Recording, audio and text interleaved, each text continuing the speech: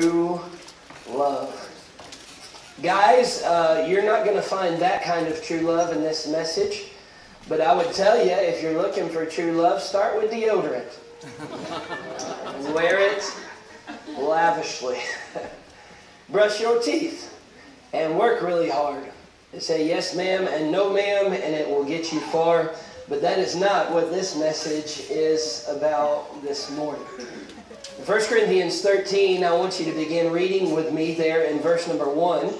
And we're going to take a look at an incredible passage of Scripture that defines love for us in the clearest way that I see in the Bible.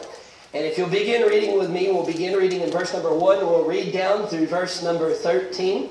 And we're going to look at this idea this morning of true love. The Bible says this, "Though I speak with the tongues of men and of angels, and have not charity, I am become as sounding brass or a tinkling cymbal.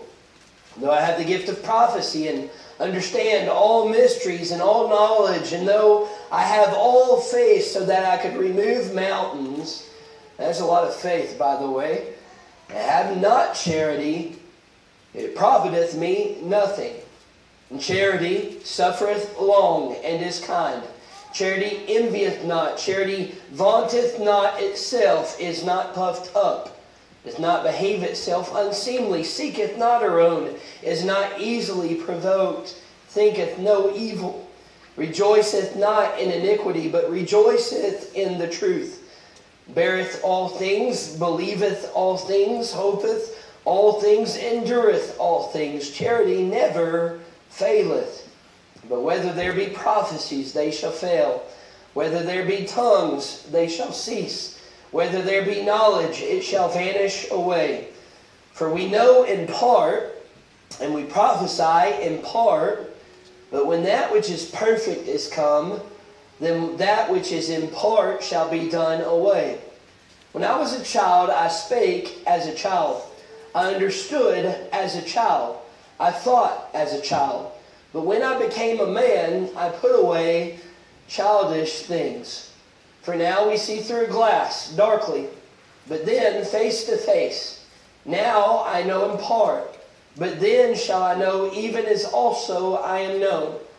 And now abideth faith, hope, charity, these three, but the greatest of these is charity."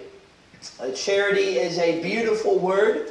It's not a word that we use all the time. A word that we would use more often would be love. So in this passage, it would be apt, it would be fitting to exchange the word charity with the word love. This passage is all about love. Can I say this morning that God is good to His people? He has given us much more than we've ever deserved. I mean, think of it. He gave us a means of salvation that will save even the worst of sinners. He's given us so many precious promises, and He stands behind every one of them.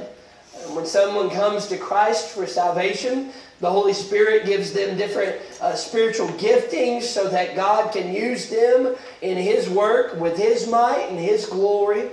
And we see that in 1 Corinthians chapter 12, verse 7. All of these different spiritual gifts have their place in the work of the body of Christ, and they serve to edify the body, to glorify the Lord. We've all been gifted in a special, unique fashion by the Holy Spirit. The greatest, though, and most essential gift that God gave His church, the gift that I dare say contains the most divine power, is the gift of His love working in and through us. If you say, "Well, Jonathan, I don't really agree with that," I would challenge you to stay tuned, to listen, give me a little bit of time with that train of thought, and I believe that you'll see the truth of that statement. His love was placed in us when we were saved by His grace. The Bible says in Romans chapter number 5, verse number 5, "And hope maketh not ashamed, because the love of God is shed abroad in our hearts by the Holy Ghost, which is given us." So the love of God is shed abroad in our hearts by the Holy Ghost, which is given us. His love working in us, displayed to one another, is the greatest testimony that we can have to a lost world. The Bible says in John 13, verse 35, "By this shall all men know that ye are my disciples, if ye have" what? Love one to another. So all men can see that you're my children. It's that great testimony of faith to the world.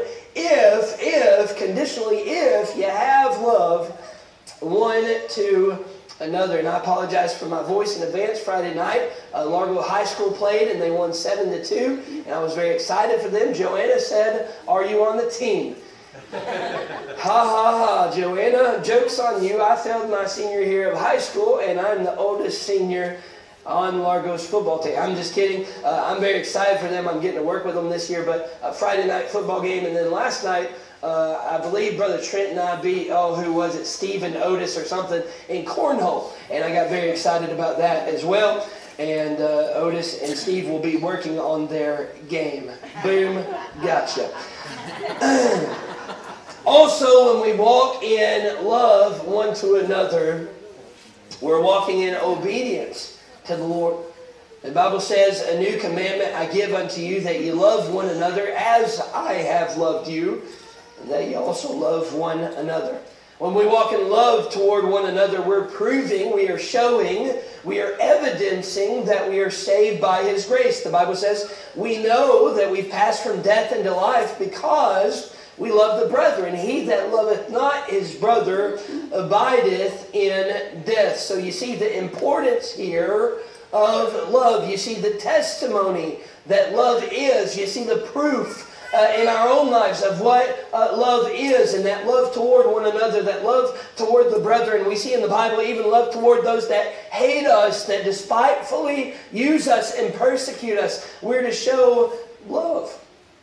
One of the problems in the church of Corinth, I dare say the greatest problem is the church of Corinth, was that they were manifesting nearly every spiritual gift in existence, but they weren't walking in love toward one another. The Corinthians loved the flashy gifts. They loved gifts that made them look spiritual in the eyes of others. But God was more interested in them coming to the place where they loved one another like He loved them. And I want that to be a challenge to us today. I'm thankful for the gifting that God has placed together at this local church. I'm thankful for each of you that has been saved and baptized, and you've been equipped and called to do great work for the Lord. But I'll dare say all the use of all the spiritual gifts in the world without love is empty service.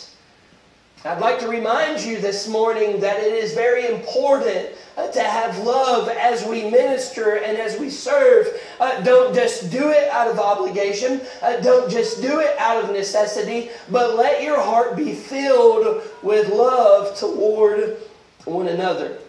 In chapters 12 and 14 in 1 Corinthians were written to combat, 12, 13, and 14, matter of fact, were written to combat the problems that existed here in Corinth related to the spiritual gifts, their usage in the church. While many times we'll view these chapters as standalone chapters, we must read them together to get the proper context of what's going on here. So chapter number 12 talks about spiritual gifting, why they're given to us, why they're beneficial to the entire body of Christ. Chapter 12 talks about how the body is strengthened and blessed when individuals use the different gifts that they've been given by the Lord.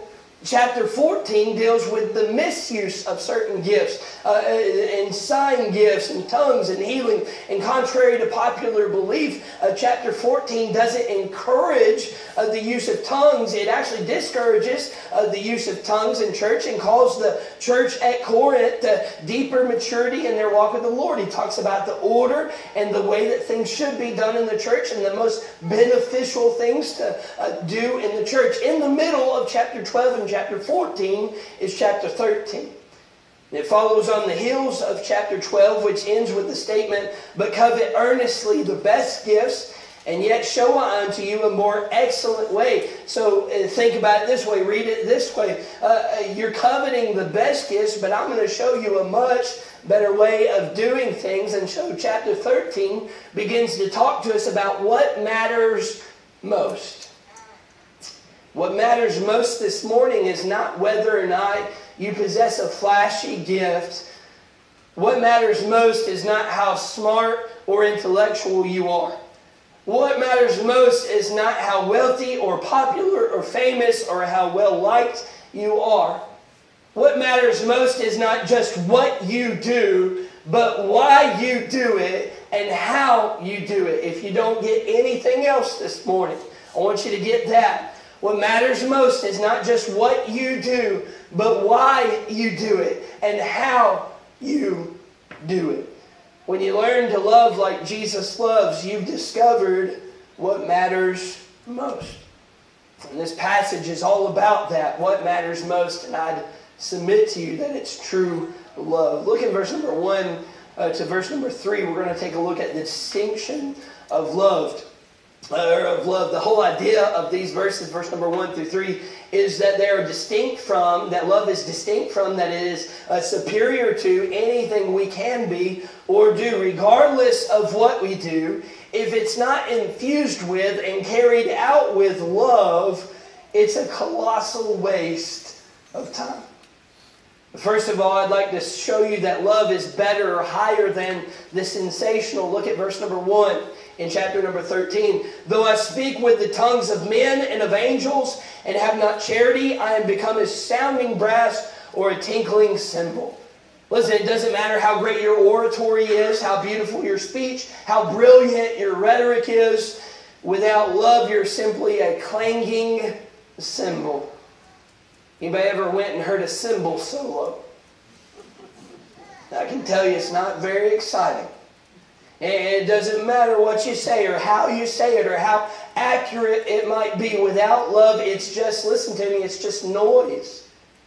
It's just noise. I hear a lot of smart people talking today, but they're talking without love. And without love, talk, listen to me, talk is cheap.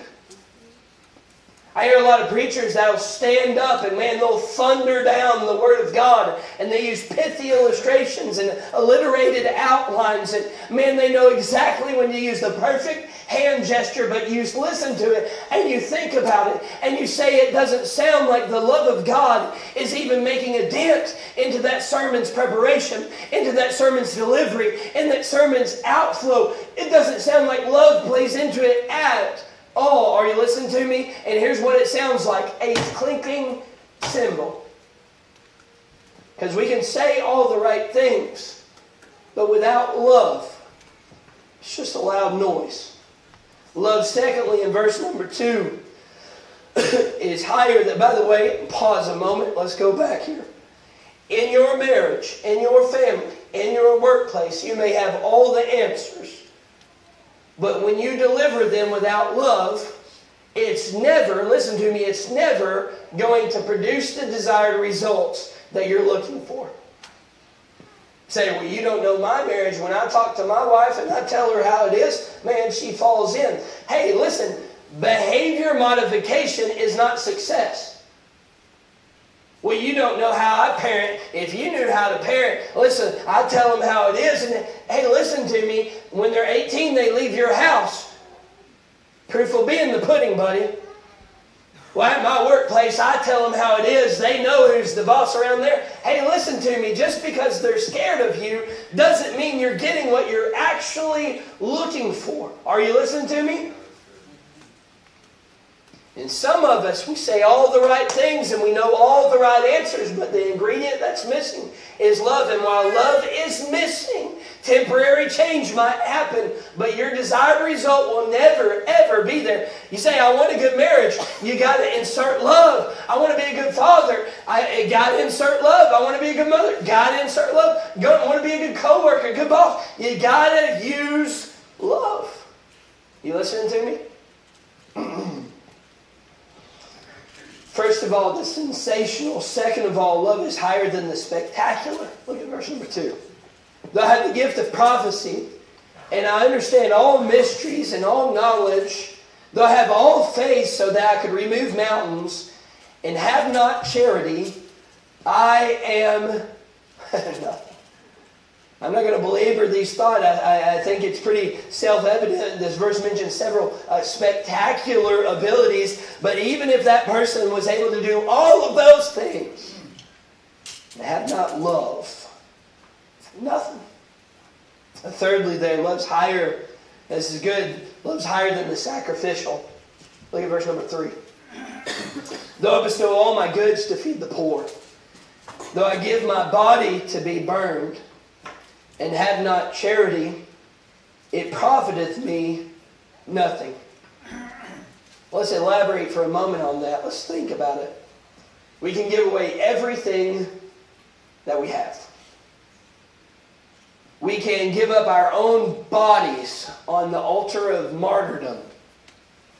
But if we do so without love in our hearts, it's a waste of time. It doesn't profit us one bit. The emphasis in these 3 verses is very, very clear. The Christian, when love is absent, the Christian's not any better than the heathen. When love is absent, in verse number 2, he's nothing. In verse number 3, he can expect nothing. Regardless of what other people might think of us, regardless of our abilities or our gifts, regardless of all of those things, without love, it is a waste of time. So the distinction of love, the importance there, I believe verse number 1 and 3, 1, 2, and 3, if we were to summarize them, it is explaining to us the distinction, the difference between love, good works, between love and actions, between love and sound thought and good knowledge. It's showing us the difference between love and all those things. It's saying you can have all of that, but if you don't have love, you're missing the key ingredient. So that takes us to the second thought there, the description of love. You say, well, I think I'm loving. I think I do things with love in my heart. I may not be a warm and fuzzy, cuddly kind of person, but I mean, I'd like to think that I'm a lover, not a fighter, right? Well, let's look at love's features. Verse number 4. The Bible says that charity, what does it say, suffers long. We want to elaborate on that. It'd be patient endurance under provocation. The literal meaning of that word would be long-tempered. This is a type of love that doesn't retaliate. How many of you struggle sometimes with not retaliating to wrong? Okay, we've got 4 honest people in the church. Praise the Lord for you. I'm thankful. I think all of us at times will struggle with not retaliating. We each have different pressure points. Maybe some of us are a little quicker tempered. Maybe some of us are a little bit medium suffering, right? But not all of us are long suffering. Yeah. That idea of that type of love, I think about Stephen. I think about Stephen as he's being martyred with forgiveness in his heart, with heaven on his mind. And of course, the greatest example of this would be Christ himself, as he forgave those that attacked him, that literally mocked him and killed him.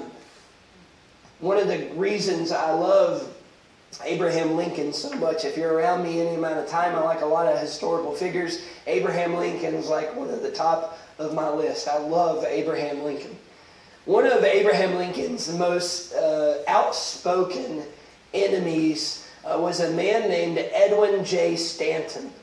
Edwin J. Stanton had this thing where he just did not like Abraham Lincoln, and he said a lot of junk. One of the things that he said about Lincoln was that he was a low, cunning clown, and that he was the original gorilla. All right? He said it is ridiculous for people to go to Africa to see a gorilla when they could easily find one in Springfield, Illinois. All right? This guy did not like Abraham Lincoln. That tweet would have went viral. But to Lincoln's credit, he never responded to those insults. And when it was time to name his cabinet, he named Edwin Stanton his Secretary of War. And so they asked him, they said, Mr. Lincoln, you realize that he said all these things about you. Why would you choose Edwin Stanton to be your Secretary of War? And he said this, because he's the best man. And certainly he saw him go to war against himself. He knew him to be a man of war. And so he said, I choose him to be my Secretary of War. Later, Lincoln was assassinated. And Stanton stood beside Lincoln's coffin and said through his tears, it was recounted by those around him, there lies the greatest ruler of men the world has ever seen. Jonathan, what are you saying? I'm saying patient love in action won over that man. We would look at that and we'd say, that's absolutely crazy. What in the world was he thinking? But Abraham Lincoln understood a principle that we do well to learn, and that is love is long-suffering. But look at, secondly, there in verse number 4, charity suffereth long, and it is kind. A lot of us would look at that and we say, well, I've got that one down. I might not be long-suffering, but everybody says I'm kind. Kind is different than just being a nice person. Kind is different than just when somebody else is unkind, I'm going to remain kind. Kindness, here in this verse, is active goodness. It's love that moves to action, that goes to war, if you will, or goes to action on behalf of others. It doesn't just respect others, it, listen, reaches out to them. If we were to elaborate on this love, we would have to look no further than, I believe it's Romans chapter number 8, the Bible speaking of God's love for us, and how He has loved us, and how He gave Himself for us. Listen, we would do well to understand that kindness is not just niceness, it's taking action. It's doing something with love. It's active. Not passive, not neutral. Kindness, action. The Bible says that love, or charity, in verse number 4, continuing on there, it envieth not. True love's not jealous over the abilities or successes or possessions of others. Instead of being jealous when somebody else does well, love is pleased when they do well. And jealousy is one of the ugliest sins in our hearts. It was Eve's jealousy of God that led her to partake of the fruit in the garden. It was jealousy that led men to have Daniel thrown into the lion's den. It was jealousy of Joseph's brothers that led him to be thrown into the pit. Listen, jealousy is absolutely ugly. And jealousy is one of those things that can be inside of our hearts and nobody sees. But let me say, just because nobody sees it doesn't make it any less ugly. You listening to me? Charity, the Bible says in verse number 4, continuing on there, it vaunteth not itself. What does that mean? It doesn't make a parade. Doesn't brag. Doesn't draw attention to itself for what it is doing. Love doesn't have to be the center of attention. Love's not puffed up. It's not arrogant or proud. It realizes that all it has, all it is given to it by God. Listen, we do well to understand that it doesn't matter how great our talents are, how spectacular our gifting is. Everything we are and everything we have is simply by the grace of God. Would you listen to me there? Everything you are, everything you have, is simply because of the grace of God. But you don't understand. I've practiced this craft, or I've spent time, I've spent attention, I've been very intentional to become very good at this. I deserve to be proud. You understand that God gave you the capacity to learn those things, to know those things, to retain those things. Who you are, make no mistake about it, who you are is simply of the goodness of God. Charity or love does not behave itself unseemly. It's never rude, treats others with compassion and consideration and respect. Love controls the emotions. It's friendly. It's not friendly one day and then rude and unkind the next. Genuine love is love that makes Jesus look good, right? Charity, right, by the way, right there is when the wind comes out of the sails and man, boisterous. Love is, love is, love is. And you get to that one, it's like, oh man, I got some work to do, right? Love seeketh not her own. It's not selfish. It's not self-centered. Hey, listen, it's actively concerned about what will profit others. Love's not self-serving. A lot of what we see today as illustrations of love, it's very, very self-serving. Man, who can I love and it benefit me? No. Love is, how can I love everybody? Because Christ has loved everyone. Jesus is the prime example of seeking not his own. And the Bible tells us in Philippians 2, I love the book of Philippians because it constantly takes attitudes and actions and it points to Jesus. It says, what did Jesus do in these situations? What's the example of Christ? We would always do well to look to Christ as comparison. Amen. Philippians chapter number 2 says, let nothing be done through strife or vainglory, but in lowliness of mind let each esteem other better than themselves. Look not every man on his own things, but every man also on the things of others. Let this mind be in you, which was also in Christ Jesus. Listen, seeketh not her own. There was a poem that I read, I thought I'd read to you. It says, love ever gives, it forgives and outlives, and ever stands with open hands. And while it lives, it gives. For this is love's prerogative, to give and give and give. Love, continuing on there in verse number 5, love's not easily provoked. Not easily provoked. And what that means is not so much when it's pressed, it doesn't react like a bear to the provocation, right? But what it means is it doesn't keep any records of evils done to it. It willingly endures slights and injuries. That's hard.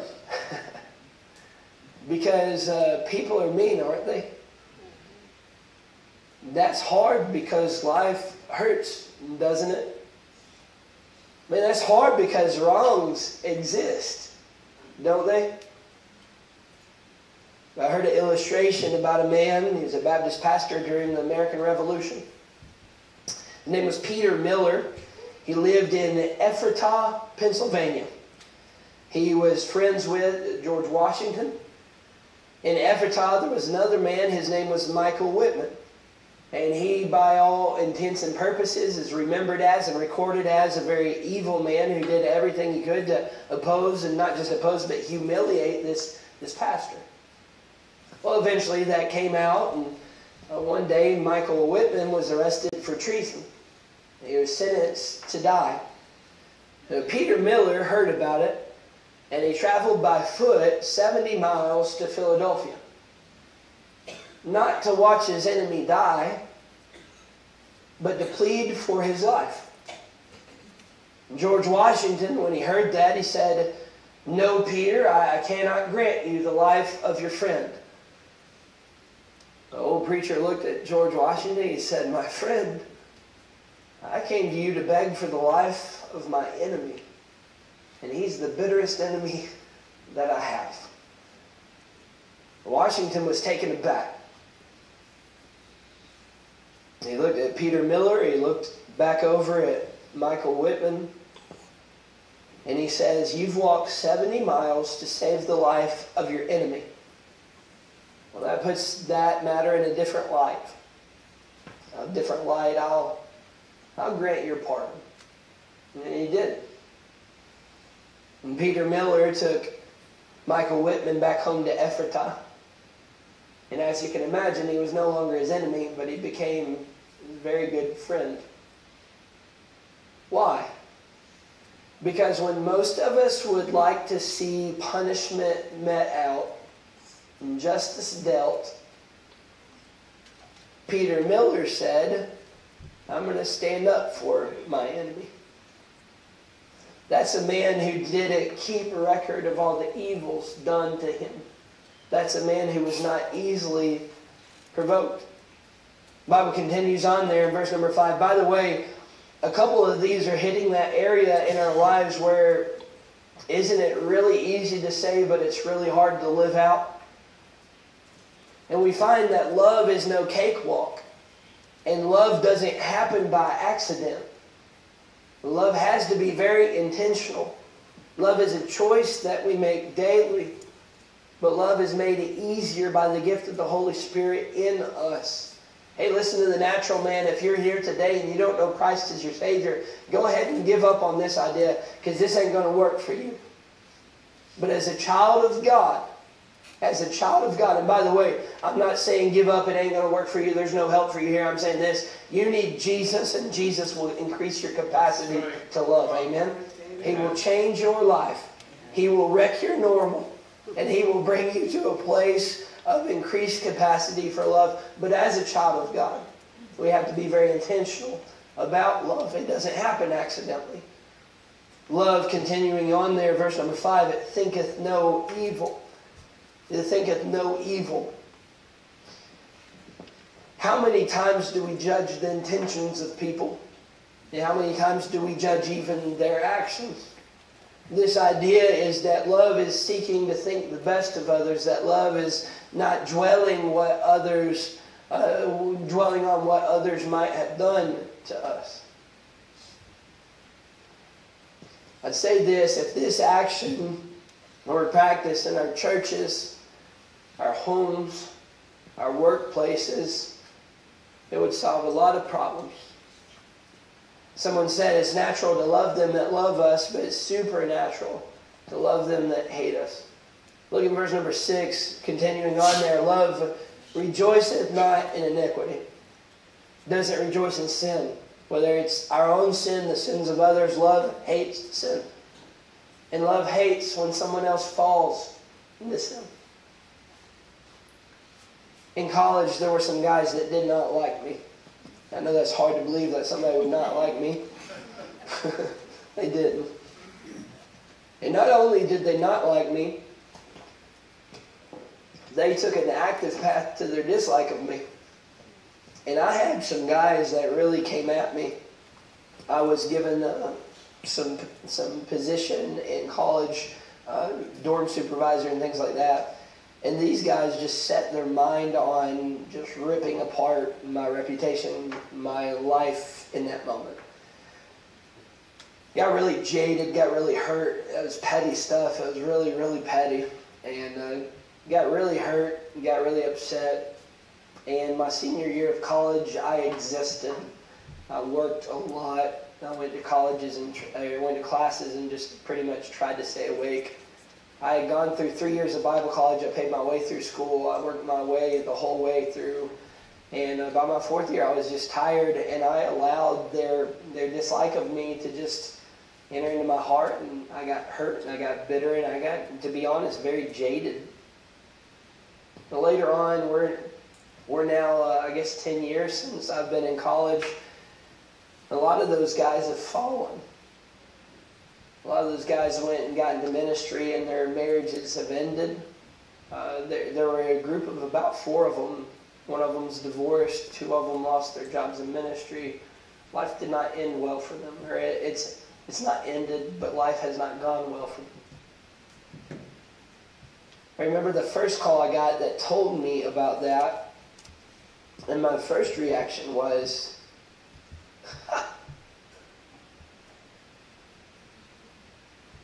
that's what he gets.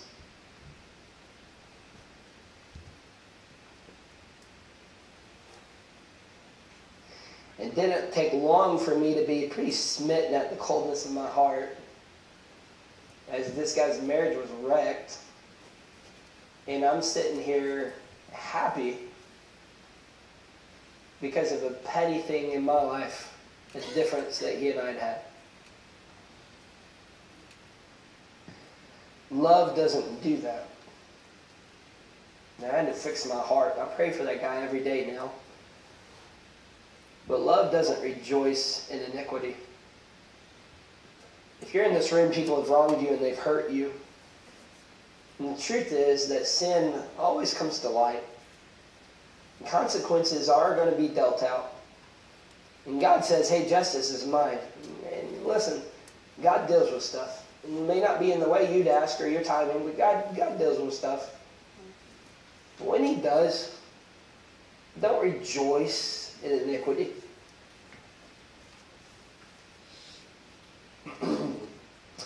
But the Bible says that love rejoices in the truth. End of verse 6 there.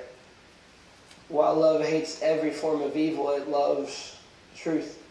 It rejoices when truth is proclaimed and when truth wins the victory. And love loves truth even when truth hurts. The truth ought to be the way that we live our lives. Look in verse number 7 here. I want you to see the fortitude of love. So we see in verse number 1 to 3, we see kind of what love is and how love is different and supernatural and is prominent, is to be prominent in our life. Verse 4 through 7 kind of lays out what love practically should look like. But then love is explained in such a way in verse number 7 through 12 that shows us that love is not to be a flash in the pan, but there ought to be some fortitude about it. Love's staying power. Look at it in verse number 7. Love beareth all things. Love patiently endures and overlooks the faults of others. That idea of beareth, it literally means to cover. Instead of parading the faults and failures of others, love covers them. It beareth them. It continues to love in spite of those things. Well, that's hard to do. I agree. But that's the way that God loved us. Remember that verse we love so much, God commendeth his love for us, and that while we were yet sinners, Christ, died for us. You know what he did in dying? He covered us. In spite of the fact that we were wrong, we were sinners, he endured, he bore those things for us. In the 17th century, there was a man named Oliver Cromwell, and he was given the title Lord Protector of England. As such, he was to deal with soldiers when they were out of line, and one particular soldier had committed such atrocities that he was sentenced to death for them. And the execution was to take place the next evening at the ringing of the curfew bell. Next evening comes, and the normal time, everybody's ready, and they're lined up ready to execute this soldier, but the bell didn't ring. They waited, and maybe it's just a one-off, and they waited, and darkness came, but the bell never rang. What had happened was the soldier's fiancée had climbed up into the bell tower and literally grabbed onto the clapper of the bell to keep it from striking and ringing. So they, of course, find her, and Lord Cromwell sends for her to stand before him, and as she did, she began to weep as she showed him her bruised and bleeding hands. Cromwell was so touched by her love for her fiancé that he said, "Your lover shall live because of your sacrifice. Curfew shall not ring tonight. Love beareth all." And when I think about that illustration, I think about how fitting that is, that the one who loved took on him, or in this case herself, the brunt for another's actions, and bore in her own body, her own hands, the punishment so that the one she loved wouldn't suffer. And I think about what Christ did for us, and we would be foolish if we did not see the correlation there. That love bears all things. And you say, well, it's different because, God loved me, and I'm me. Who doesn't love me? You're the enemy of God. Your sin is an atrocity before Him. Our lives are in direct violation of His holiness. We, mankind, have spat in His face by the way we live. Our very existence is in opposition to His being. And yet, He loved us and gave Himself for us. What are you saying? That's the way that we ought to love. Love beareth all things, it believeth all things. We're going to move pretty quickly here. Love always places the best interpretation on things that happen. Love is optimistic. Love hopeth all things. Love says, I'm going to hope for the best possible outcome. I may expect something else, but I'm going to just hope that that's not the case. Some of you are in relationships that it feels like the only substance that you have in that relationship is that hope. And that hope is really hard to grasp onto, isn't it? Would everybody look at me for a moment? Some of you literally are living life, and you have love for a person that has hurt you so bad that shows you nothing in return, that all that you're holding on to right now is hope. And it doesn't feel like it has any handles, does it? It feels like it's slipping away. And we're grasping and grasping and grasping. I can't help but think that a lot of humanity is loved by God, and they don't realize the love that He has for them. The relationship that you're in, or the friendship, or the family situation that you're in, that you just can't see an end to, understand this. Nothing is beyond God. Nothing is beyond God. The hope is of God. Continue on there in verse number 7. Love endureth all things. What's that mean? And I love that it comes on the end of believeth all things and hopeth all things, because there are times when everything just falls apart. And that idea that it endures all things, it means this: love doesn't give up the fort. Love doesn't quit. Stands its ground against everything that's thrown against it. It continues on in spite of persecution and ill treatment. It bears the unbearable. And it believes the impossible. It holds on that something incredible could happen. And it just doesn't give up. I believe this. I believe the word stop doesn't exist when we look at true love. The thing is that we grew up seeing true love as being something in fairy tales. Something that was a feeling that we just happened into. And when we first saw that person, it was love. True love. Right? I can't get The Princess Bride out of my head right now. Marriage is what brings us together today. If you've never seen that movie, you're missing out on a tremendous part of American life, and you should watch that. Endureth all things. Don't stop. And then in verse number 8 through 12, we see that charity doesn't fail. The other things pass away, but that charity still is to exist and doesn't vanish away. It's the great constant throughout all of eternity.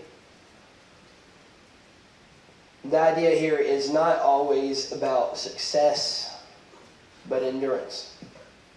When other things are kind of peeled out of the way, there will still be love. Love doesn't give in and give up and give out. Love that's real love lasts. I want you to take your attention to verse number 13 as we close this morning. the durability of love. Verse 13. And now abideth faith, hope, and charity. These three. But the greatest of these is charity. That's always been a really unique verse to me. Faith, hope, and charity. And the greatest of these in charity. The greatest thing that a believer can possess is love. Jonathan, what are you talking about? Wouldn't it be faith? No, listen. If our love is right, faith's no problem. If our love is right, then our hope is in the right place. When our love is right, we're right. Well, Jonathan, what makes love so great? And this is where I ask you to bear with me. And here's where I ask you to really tune in. Love is the defining characteristic of who God is. And when the Bible wanted to define God in one sentence, it defined God as this: God is love. Think about that verse. Faith, hope, and love, right? Well, God doesn't have faith. Jonathan, that's blasphemous. Who would God place his faith in? God doesn't have hope. I mean, what would one who has created all things and by him do all things exist and consist, why would he have to hope? But God is love. And so I would dare say to you this morning that we are never more like him than when we show love. And the very essence of who God is that he is loving. You say, well, Jonathan, these are the kind of messages I don't like. These are the kind of things that bother me. These are the kind of messages that kind of rub me the wrong way. Because here you are and you're trumpeting God's love. But God's also just. And God's also a God of anger. And God's also a God of wrath. And hey, all of those are very true. God's a whole lot of things. There's a whole lot of definitions of God in the Bible. his names define who he is. There's a lot to God. He is a lot bigger than we can put in a box this morning. I get all of that. But when you peel all of that back, you find this one foundational truth. That God is at the very center of his essence. At the center of his being. God is love. Amen. That is the core to who he is. Everything else flows out of that. His justice and his wrath. It all comes from that one place. God is love. And God's love led him to create mankind. And God's love led him to, when mankind rebelled against him, to not do away with them. And God's love led him to be long-suffering toward Israel in the wilderness. And God's love spared man in Noah's day. And God's love over and over and over again. And fast forward to Isaiah, when God's love prophesied that Redeemer would come. And that there would be one who would come and take upon himself the sins of the world and get into the gospel and be introduced to the one who was sent in love by God to be the sacrifice and sin for the world, who as a baby in a manger was created just so that he could die. Yes. Come on. And watch God's love through the ministry of Christ. And watch God through Christ minister to the broken and to the least of these. Watch God in his love open not his mouth as he's accused and he's lied on and he's beaten and he's mocked. Watch God's love as Jesus hangs on a cross. Yes. And his blood pours out of his body.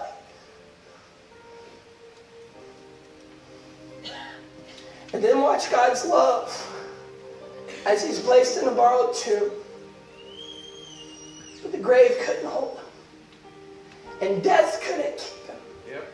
And watch God's love as he rolls back the stone and Jesus comes out. And watch God's love as he stands before his disciples and he says, hey, listen, I'm going to prepare a place for you. But by the way, I'm leaving you all power because all power has been given unto me. And I want you to go be witnesses of me in the whole world. Watch God's love as he gives man a purpose. Watch God's love as the Holy Spirit works on your heart. And you come to a place where you realize your need. You realize your sin before God. And God presents clearly to you that without Him, you're broken, you're undone, you're faulty, you're frail. And He shows you you are in a bad way. And watch God's love as He reveals to you the penalty for your sin. He says you owe a payment and you can't pay it. But watch God's love as He reminds you that Christ has paid it. Watch Christ's love as you come to that point of realizing you can't be saved in and of yourself, but He tells you, if you'll believe on me, I'll be your salvation. And watch God's love as you place your faith in Him and acknowledge His being the only one to save you. Watch His love as He deposits the Holy Spirit inside of you. And He literally lives with you. And as you go through life, He comforts you. Amen. He exhorts you, tells you when you're off, and He tells you how to get back. That's God. God is love. So this morning,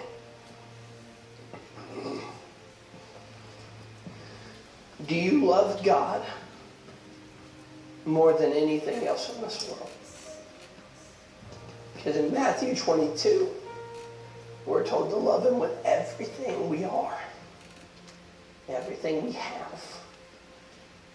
And there are a lot of little g gods. This is our series on Thursdays and Wednesdays. There are a lot of little g gods that vie for our attention. What do you love more than God? Because it doesn't even belong in the same throne room. Well, God sits on the throne of my heart, but over here, no. God and God alone. He alone is worthy. Do you love God more than anything else in this world? And then secondly, do you love God, or do you love others rather, like God loves them? Some of you need this truth because you've got to work on loving that stranger. You're constantly having issues with just meeting people and just, what's their problem? Some of you need to be reminded of this because the person closest to you is that person you need the most help loving, right, Beth Ann? Some of you, it's that estranged person in your life. And you're loving them maybe from a distance, or you've been struggling to love that. Hey, listen, God is love. We are most like Him when we love. Father, I thank You for who You are. I thank You for Your goodness to us. I thank You for this reminder. God, I pray that You'd work in our hearts in ways that we cannot see. I pray that You would do in us exactly what You'd want. And God, I pray that we'd be open and honest with You. If there's one here today that doesn't know You as Savior, Father, I pray that today would be the day that they come and they place their faith in You, that they'd take You to be their Savior, that they would believe in You and have eternal life. God, I pray for the one here that's saved, that struggles to love. Father, please help us to learn to love like You love. God, I ask You to forgive me of the times where my reflection of Your love is woefully short. But God, I pray that You'd remind me and challenge me to love like You love. And that my love would be like what I've received from You. Thank You for who You are. Thank You for all that You've done for us. In Jesus' name we pray. Amen. Would you stand to your feet? Your heads bowed and your eyes closed.